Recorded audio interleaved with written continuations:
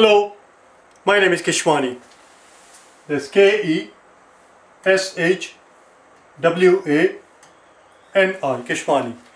We are here because we want to prepare for TEAS.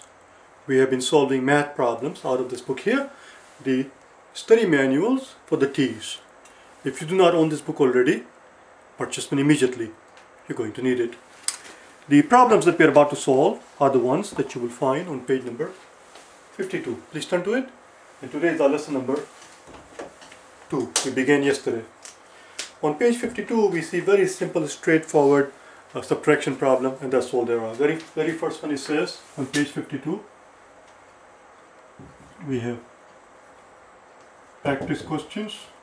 The number 1 simply says 1000 minus 99. Now we don't have to solve every single problem in an academic way, even though it's a very simple thing and there is no need to make a fuss about it, but there is a quicker way. We know 1000 minus 100 is 900. We're not supposed to subtract 100, we're supposed to subtract 99. So just add 1 to it, that's all. So first we subtract 100, we get 900, and then we add back 1, hence by subtracting 100 first and then adding 1, we are essentially subtracting 99. So now it's easier, it's 901. That's all. Next one.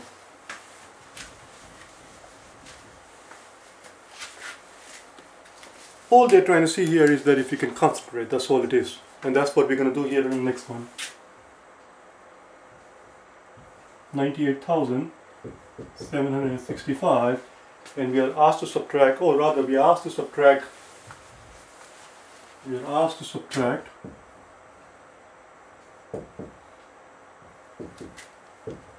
98,765 from 257,143. So we have to subtract this amount from that, so we have to write that first. 257,000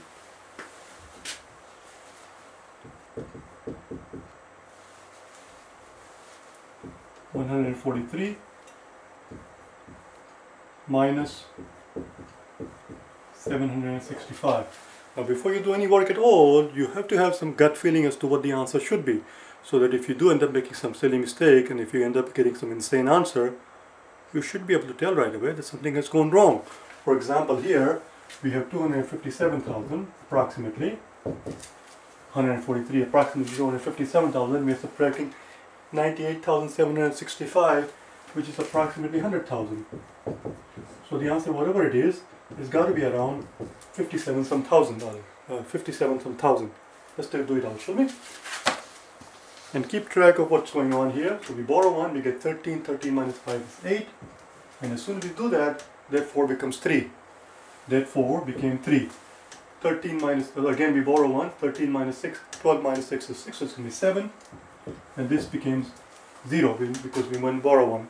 Now we borrow 1, it becomes 10. 10 minus 7 is 3. As soon as we borrow 1, this becomes 6. We have to borrow 1 again to subtract 8 here.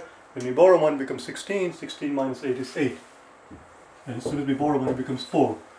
Again, in order for us to subtract 9 from the 4, we have to borrow 1, becomes 14 minus 9 is 5, and this became 1. That's all. Just keep track of your work and it'll be fine. 157,378. Something of course has gone wrong drastically because I've just got done explaining to you. Oh, this is wrong. 257,000 minus 100,000 would give us approximately 157,000, which is what we're getting here. So this is not the wrong part. The wrong part is what we did the approximation there. Let's do the next one, number 3.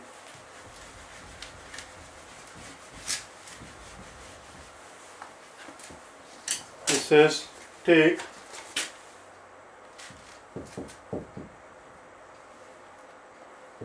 4,690 away from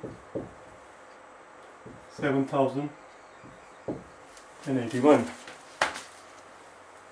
When they say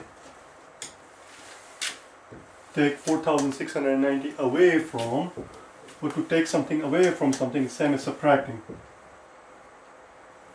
So I shouldn't have written subtract on top of that here. Essentially, To take something away means to subtract. So we have to subtract that amount from that amount. So we have 7,800 minus 4690. Again, if you want to do the approximation first very quickly, 7,081 is approximately 7,100 and 4,690 is approximately 4,700.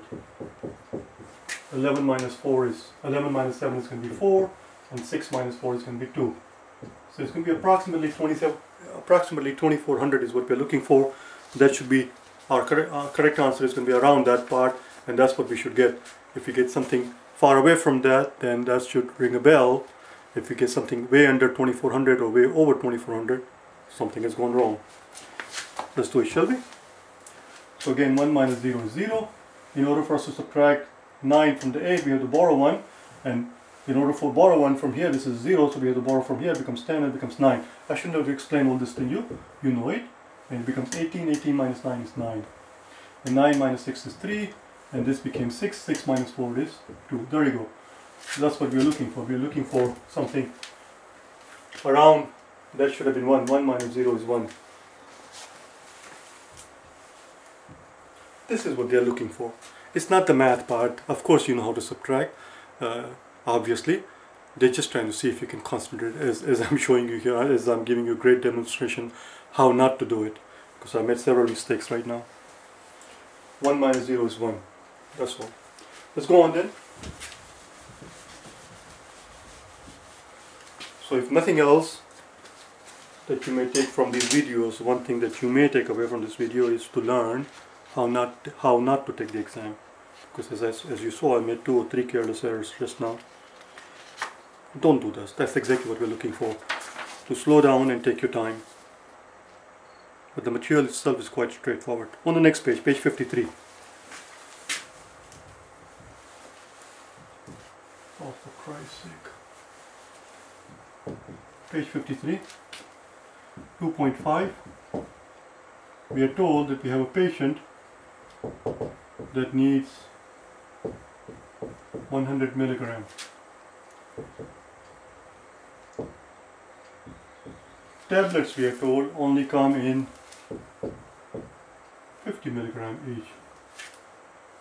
Question simply is, how many to give?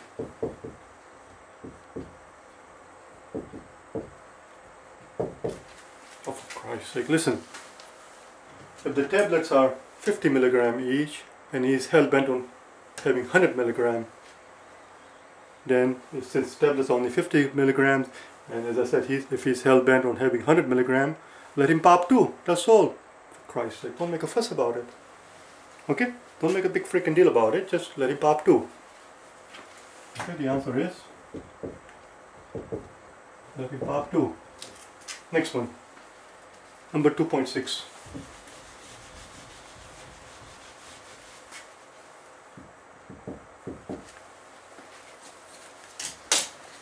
Nobody ever said popping pills is no fun.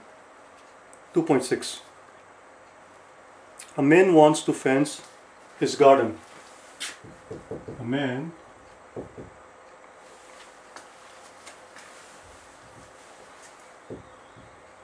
wants to fence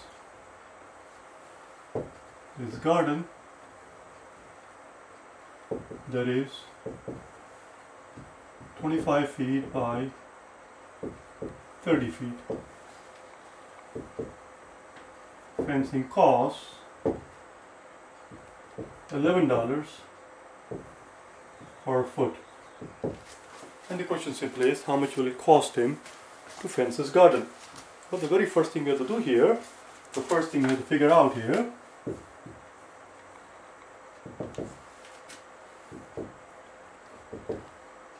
first we have to figure out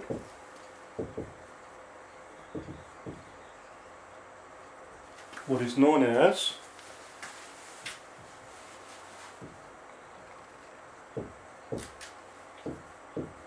the perimeter.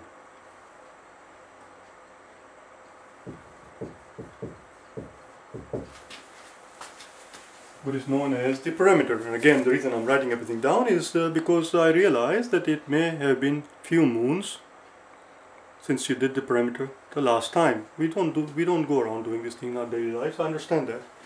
So to remind you, the term is perimeter. Perimeter simply means sum of all the sides. Sum of all the sides. It doesn't matter what the picture looks like. The picture does not have to look like a very nice symmetric civilized rectangle or a square or anything like that. It could be anything. For example, if I have something that's shaped like this, so 1, 2, 3, 4, 5, 6, 7, 8, the sum of all of these sides, you measure all of these sides and add them up, that's the perimeter of the thing. Here we have, it should say rectangular garden. They must use this term. A man wants to fence his garden to keep his children and dog. The garden is a rectangle, there you go. A man wants to fence a garden that is 25 by 30 feet is a rectangle. They have to mention that it's a rectangular garden, otherwise just by knowing that it's 25 by 30 feet that's not enough. We can't. So it's a rectangle.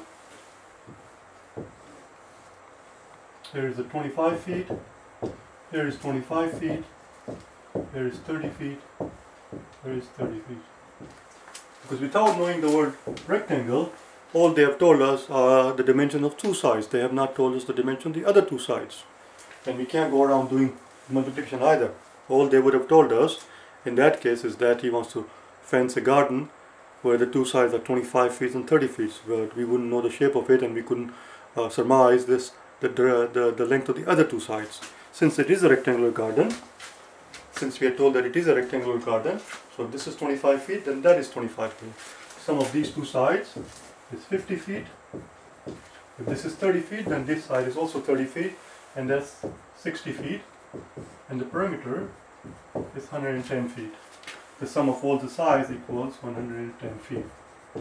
Now we are told that it costs $11 per feet. Costs $11 per feet. So to figure out the cost of the entire fence, we just have to multiply 11 by the perimeter. The cost of the fence per foot by the number of feet in the perimeter. So it's 110 feet times $11 per foot, and the foot will cancel out. Let's continue. I need the room. And what I'm about to tell you is very important here. Pay attention here.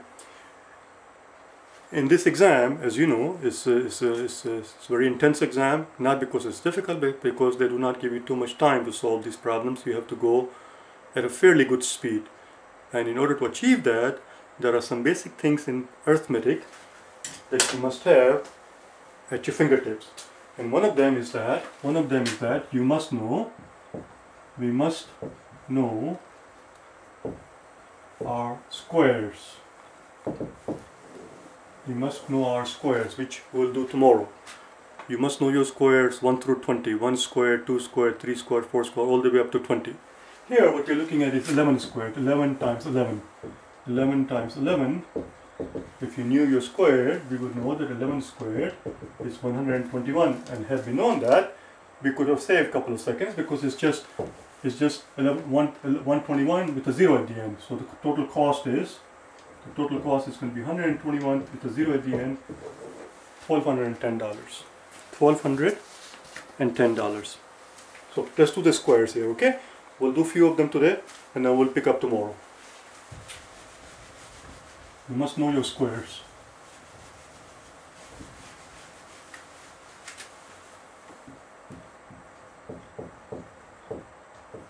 I'm not going to make too much fuss about the first 10. They are quite straightforward, 1 through 10. So 1 squared is 1, 2 squared, 3 squared, 4 squared, 5 squared. Of course, everybody knows these. 6 squared is 36, 49, 64, 81, and 100. You must have these at your fingertips. You must have these at your fingertips. What we want to do right now is to go through the squares of 11 through 20. So pay attention. Okay? Here we go. 11 squared, 12 squared, 13 squared, 14 squared, and 15 squared. You must know these by heart.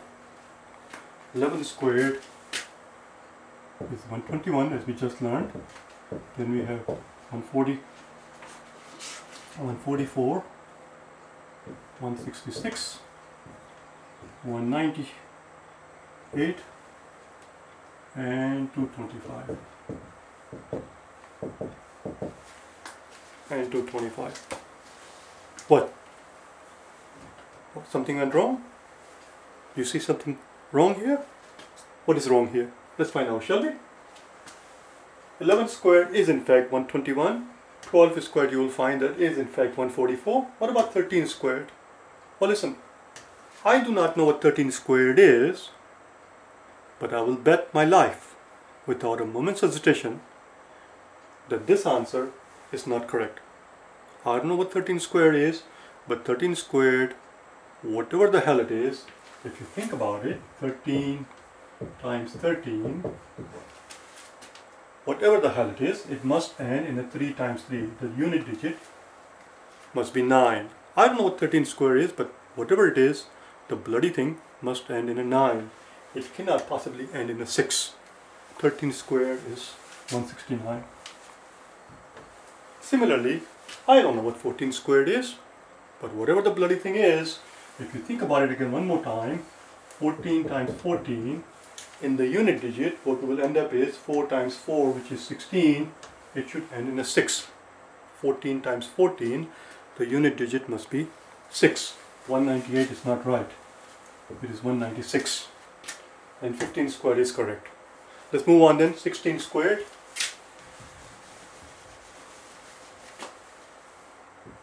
16 squared, 17 squared, 18 squared, 19 squared, and 20 squared. Is 256. 17 squared, you do not have to memorize it for the exam. There is one instance where you will need to know it. I'll come to that in a second. 18 squared, you do not need to know it. 19 squared, you do not need to know it by heart. Just understand that 19 squared, whatever it is, must end in a 1, because 9 times 9 is 81. The unit digit of 19 squared, whatever the hell it is, it must have a 1 at the end. If it does not have a 1, something has gone wrong. Similarly, 18 squared will end in a 4, because 8 8s are 64. And 17 squared, 7 times 7 is 49, it will end in a 9. But we don't need to know those by heart because they don't appear very often. 20 squares, we do need to know it. It's very simple. 20 times 20 is simply 2 times 2, which is 4, and then 2 zeros. 20 squared is 400. Tomorrow, what we will do, let me take a look at the time in the back. Just give me 1 second.